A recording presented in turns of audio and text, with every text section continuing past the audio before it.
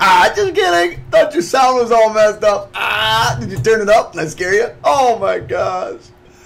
I'm a comedian. What can I say? I don't even know why I went into teaching math. I am hilarious. Oh, yes, I am. I'm like Mr. Hilarious. So, here we are. Unit 1. Day 3. I should speak in German to you. And we'd have a great time. So we're going to talk about Unit 1, Day 3. Today we're going to talk about one-to-one functions. And I'm thinking to myself, what else would you rather be doing than watching a video about one-to-one functions? Oh my God, it sounds like a lot of fun. You need to get a life. Put down the pencil and go out and kick a soccer ball around. Or go out and get a job or something. All right. Study first, then go get a job, because then you'll get a better job and you get paid more. Unless, of course, that crazy fool gets involved and says we should make $15 an hour working at McDonald's, because that would be just crazy. Crazy. Even though, you know, we've got people working with the handicap that only make $9 an hour. Let's make the people at McDonald's make $15 an hour. Yeah, that makes sense. And guess what, kids? If it goes to $15 an hour, you are going to be out of a job, because nobody's going to hire a kid for $15 an hour. It's just not going to happen. It's already tough enough to get a job at $10 an hour. Try $15 an hour. At any rate, enough of all that. You're here to do one-to-one functions. My name's Mr. Kraus. Says it on the shirt. I'm from Hilton High School, Hilton, New York. If you like what you see, hit the subscribe button. You'll get the videos popping right in your email stream. And just in case you're wondering, I do have a sponsor. My sponsor is Brugger's Coffee. Before I do one-to-one functions, or any math for that matter, I must have a little bit of Brugger's coffee. Oh, that's hot. Delicioso. Brugger's coffee. Now, up to today, Brugger's has paid me exactly nothing. So I'm thinking about dropping them as a sponsor, because they're not doing what they're supposed to be doing. You see what I'm saying? They're supposed to be paying me. Sorry, my light was a little bit messed up. They're supposed to be paying me. And they're not. They're not really supposed to be paying me. I'm just saying they're supposed to be, but they're not. I wish they would. Maybe I can get you guys to start drinking Brugger's coffee, and I'll make some more money. You guys ready? All right, here we go. One-to-one function. Let's talk about one-to-one functions. The definition. Let's talk about the mathematics definition, and then I'm going to tell you what you really need to know. But you need to start learning to understand mathematic definition. So this is sort of my paraphrased mathematical definition. It is a function, FNC, first. Must be a function. Let's see. It is a function where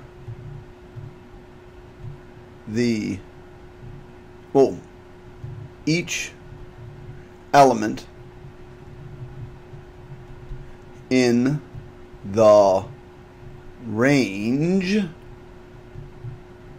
corresponds to one and only one element in the domain. Now, if you are learning this properly, what you learned yesterday was a function is a relation where every single element in the domain maps to only one element in the range. So every x value, there's only one y value. Every element in the domain maps to only one element in the range. But now what have I said? I said every element in the range maps to only one element in the domain. Now you should have learned yesterday also, there's a quick way to look at this. If the domains could only map to one element in the range, that means we can't have multiple or repeating x values. Because if I do, there's more 1x goes to more than 1y. Can't have repeating x values. So, as long as we don't have repeating x values, it's a function. Now, to one-to-one, we're going to flip that around. You can't have repeating y values. So, what I want you to remember, what I want you to try to remember, is that 1, no In order for it to be 1-to-1, we're looking for no repeating y values. In order to be 1-to-1. Now, we talked about functions yesterday. It has to already be a function. So no repeating y values. And 2, a very quick way to do this is it passes the horizontal line test. Yesterday we talked about a function being a function. A very quick test is if it passes the vertical line test. Now, in order to be a 1-to-1 function, it has to pass the horizontal line test. And we'll see how that works in just a minute. So if I look at this first problem, the first question I want you to ask yourself is it a function? Do any of these x or domain values or input values go to more than one place? No, they don't. This goes to 6, this goes to 6. But 5 only goes to 6. If I said, where does 5 map to? You couldn't argue with me. It has to map to 6. So this is, in fact, a function. Now, is it a 1-to-1 function? Well, now what we want to do is look at these line arrows backwards. 6 maps to 5. 6 maps to 9. And so if I said, hey, what does 6 map to? One person could say 5. One person should say 9. And you'd both be correct. But you'd be arguing and be fighting, and then it would get all crazy, and we don't want that. So it's not a 1-to-1 function, not 1-to-1. Now, if we're going to look at it graphically, I want to look at it as a using the horizontal or vertical line test. Now, there's no repeating x values. This one, and this one, and this one are the only parts of the domain. So -2, -1, 1, and 2 are the only numbers in the domain, and they don't repeat. However, -1 goes to 1, and -2 goes to 1, and otherwise it known as fails the vertical line test. So yes, it is a function, but not 1-to-1. All right, let's take a look at this one. This passes the vertical line test, so it is a function, but it fails. Let me draw it with a different color because that would be more fun and festive.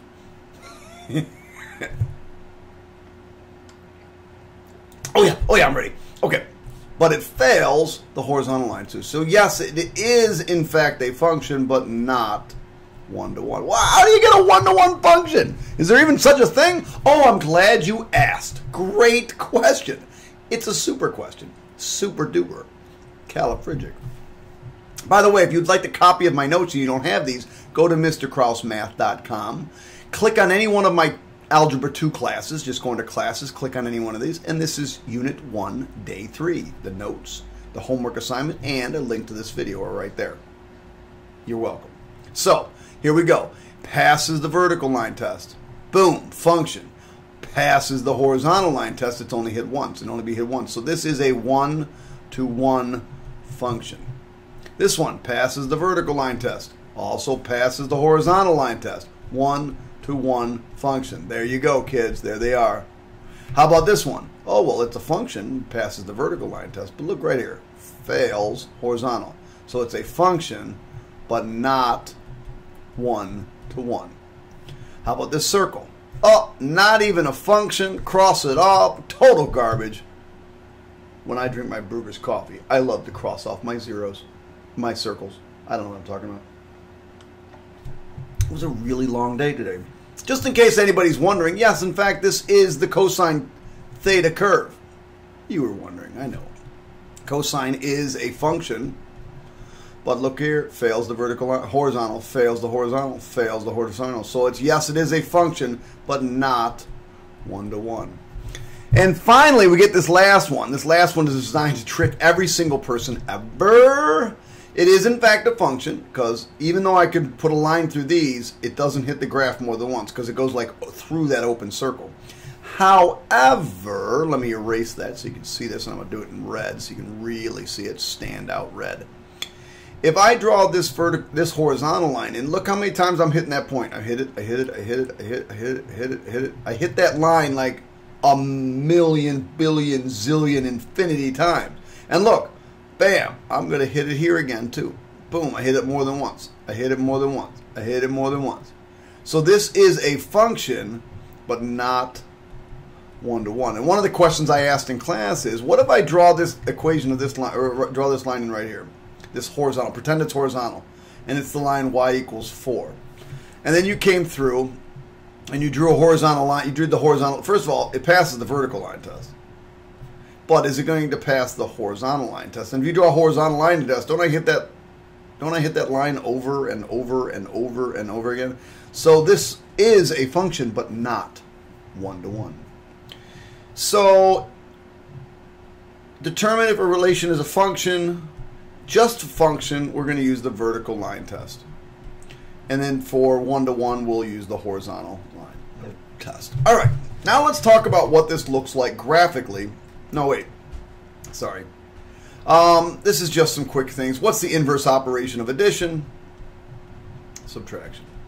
What's the inverse operation of division? Multiplication. Well, inverses are just kind of like undoing what they're doing. But, you know, we're going to talk about inverses, another type of inverses in math, in sets of numbers or functions.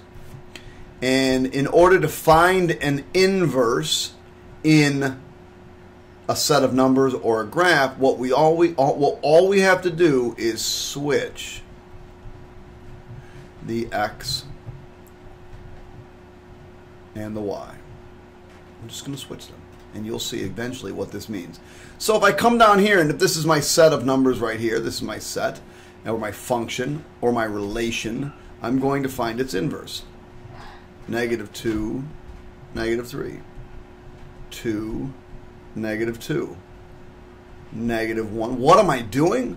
Well, I just told you what I'm going to do. I'm going to switch the x and the y. I just took these two things and switched them. That's it. And this is the inverse function. Later on, we're going to talk about how do you designate the inverse function. But that's the inverse function right there. All we do is switch the x and y. So again, you could pause this if you'd like before I put the answers to the next one up. Pause it. Pour yourself a little bit of Dunkin' Donuts coffee. Oh, did I just say the head? Sorry, maybe I'm thinking about getting rid of you, Brugers. But you're oh so delicioso. So let's move on. X equals 30, 40, 50, and 60. Those are the y values, the range values. They got moved over here, and the domain values come over here. 3.4, 5.0, 7.0, and 9.2. We just switch the x and y. That's it. All right, so this one's a little bit trickier because you got to draw this mapping diagram. These are always fun. Looks like two tombstones the way I draw them. So this is my input or my domain.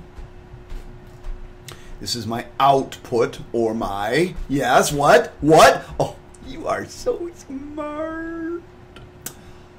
Domain. So in this case, we're going to switch these. The domain becomes the range becomes the domain. So in this case, the new domain is 38, 40, 50, and 75. The new range was the old domain, so that's 0, 24, and 36. So 38 right here maps to 36. 40 maps to 24. 50 maps to 24, and 75 maps to 0. Is this a function? No, it's not even a function. So I can't even talk about whether it's one-to-one. I didn't even ask you if it's one-to-one. I just asked you if it's a function. So no, it's not a function, but it certainly isn't one-to-one. If it's not a function, it's not one-to-one. Oh my God, you guys are so smart. We're moving. Where's my mouse? I can't find anything. Anybody find my mouse? Anybody see it? I know, it just flew right by. There it is. Let's look at what it looks like graphically. So what do I want to do when it's graphically? Well, there's a couple of different ways to do it. I'm going to show you two examples, and then I'm going to see if we can come up with a shortcut for it. So what I'm going to do is I'm going to look at these points. These are points on the graph that I know about. They're the points -4, -3, -2, -2, 0, -1, 2, 0, and 4, 1. Those are the points. Now this is the original function. Now I want to find the inverse. Well, in order to find the inverse, all we have to do is switch the x and y. So instead of it being -4, -3, it's -3, -4. Just switch them. Now this one's kind of uneventful. -2, -2. -1, 0. 0, 2. And 1, 4. Find the inverse. Just switch them. Now let's plot these points. 1, -3, -4. Boom, boom, down here. This point didn't move. It's still -2, -2. 0, or -1, 0. 0, 2. And 1, 4. And if I draw that line in, there it is. We're going to come back to that. We're going to come back to that. There's my inverse. That's what the inverse is. Thank you again, Brugers. So let's take a look at, we got a point here. This is a nice point. We got a nice point here. And here looks like a nice point. So let me write these 3 points down. 0, 0, 1, 1, 4, 2. Well, now I'm going to draw its inverse. Well, I just have to switch the x and y's. Well, in this case, it's kind of boring. 0, 0, 1, 1. I switched them. And the last one is 2, 4. So this is a point, and this is a point, and then 2, 4. I'm having a hard time with green for some reason. Actually, I'm having a hard time, period.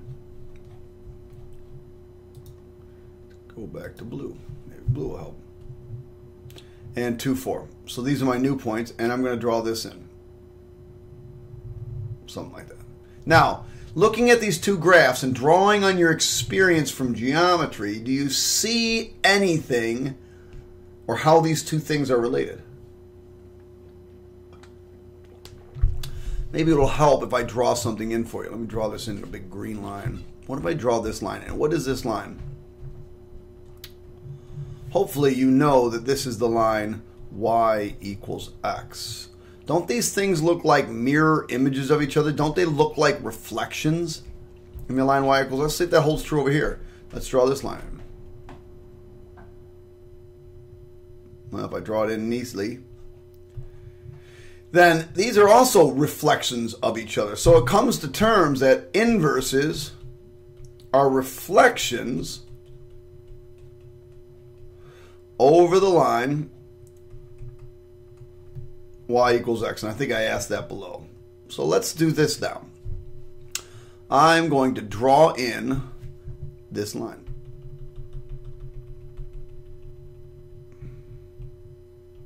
And reflect.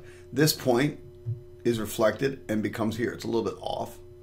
And this point here reflected 1, 1 here. And I go like this. Just make sure you draw it so they look like reflections of each other.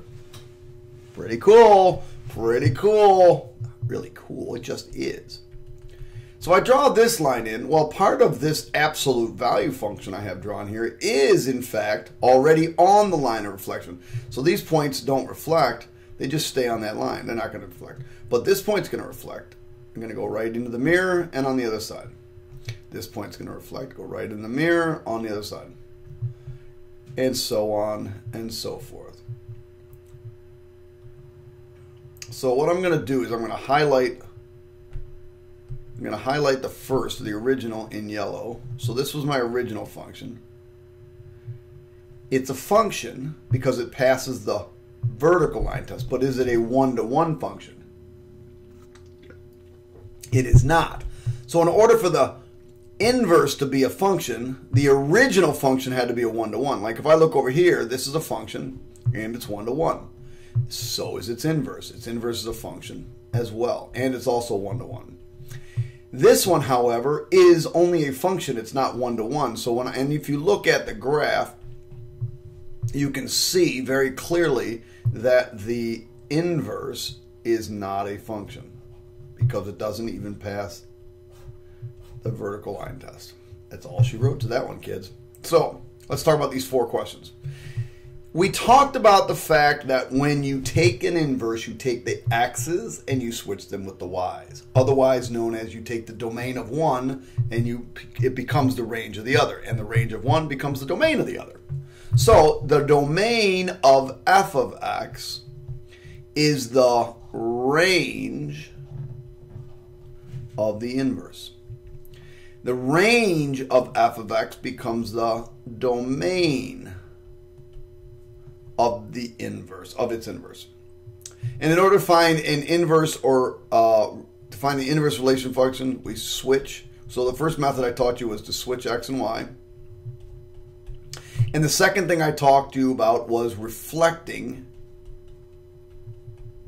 because I asked about it here graphically, reflection over line y equals x. Doesn't that make sense? If I'm going to switch the x and the y, wouldn't it make sense I reflected over the line y equals x? I just switch them. Oh, y equals x, x equals y, x equals y, y equals x. They equal each other. That's it, kids. We're moving on. I think I'm on the last page. This is going rather quickly. Now we're going to talk about this right here. This is the notation for f inverse. It's not f, it's read f inverse of x. You don't want to sound silly and go f negative 1 there of x there, that there thing right there, yeah. I know because my mommy and my auntie, they're the same person. They told me. They know. No, don't sound silly. Just answer the question. It's f inverse of x. So, before I get to talking about what you're going to do with that, let's talk about a simple example. This is just a line. This is just a line. And I want to find its inverse. I want to find its reflection over the line y equals x. So, if y is equal to x and x is equal to y, and I'm trying to find the inverse, I'm just going to switch the x and y. So in this particular problem, this becomes x equals negative 3y plus 4. Now here's where I differ than some math teachers. I like to fly through solving of equations. Where did my mouse pointer go? Come on, baby. I like solving math problems quickly. So this 3y goes to this side, it becomes positive. This x goes to the other side, it becomes negative x plus 4. In order to get y by itself, I divide by 3 and divide by 3. So my answer is y equals negative 1/3 x plus 4/3. Now I'm gonna get my calculator up. Like eventually. There it is. I'm gonna get my calculator up and show you what that looks like. But not for a while. What is going on here? That's not what I want. This is what I want. Okay, so let's try this one. We're going to switch the x and y. X is equal to 1/3 y plus 9. Now, in order to find the inverse, I'm going to switch the x and the y. So this becomes y equals 1. I already switched the x and y. What am I doing? Hello? All right, so McFly, you already switched the x and y. Okay, so I switched the x and y. But I still got to get y all by itself. So that 1/3 is causing me all kinds of fractions. I hate fractions, man. They're awful. No, they're not. In order to get rid of fractions, all I'm going to do is multiply by the thing I want to get rid of. I'm going to multiply each piece by 3. So what I get here is 3x is equal to... Now these 3's cancel, which is nice. Y plus 27. Almost done. Y is equal to 3x minus 27. 27 comes over. Now here's the problem though. Let's take a look at this. Where's my eraser? Why can I not do that? Erase. So I'm going to erase this. And then I'm going to go back and draw. Highlight. So I have y equals here. And I have y equals here. And they're inverses of each other. But based on the way I wrote it, it's really kind of hard to tell that they're inverses. So what we normally will do,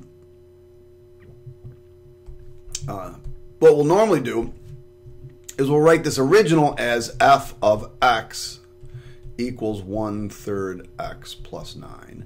And then when we find the inverse, instead of using y here, we'll convert it back to f inverse of x is equal to 3x minus 27. I think my calculator's... Oh, my calculator didn't go.